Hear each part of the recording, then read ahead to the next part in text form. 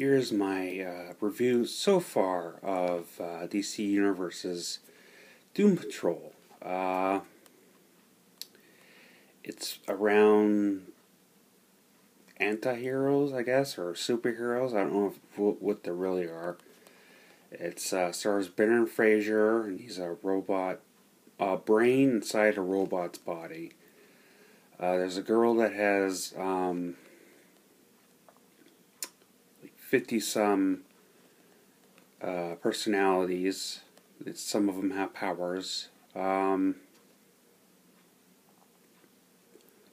of the personalities, she can say whatever she wants, and it comes up like a comic book on the screen, and then she uses that and it turns into like a knife kind of thing. This is powers. Another one that glows. And then there's a star, female star that's from like the 60s. She was huge, and she's like kind of a bitch. She turns into a blob thing. Then there's Cyborg. And there's a guy that's a gay guy that's in the Air Force. It was like the 70s or something, and he's all bandaged up like the Mummy, and he has some sort of alien lightning person inside him.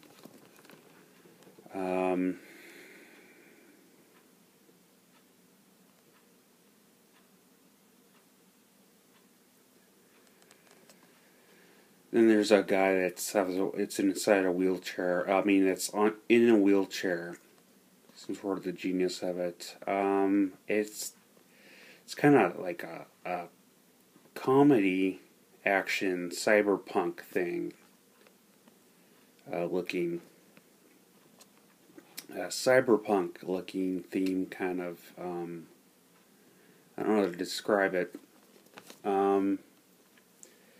It's okay. I wouldn't recommend it, because it's kind of like but I'm still watching it, and I'm like 5 episodes in. It's better than Titans, the live action Titans. Let's put it that way. Costumes are way better. Storytelling, Some episodes are better than the others. But I just curious on the story of how it keep going. It's just be interesting.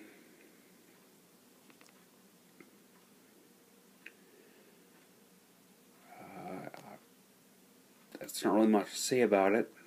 I would say if you're interested in, or if you're big in watching DC shows, I would recommend it, maybe. Like a vague maybe.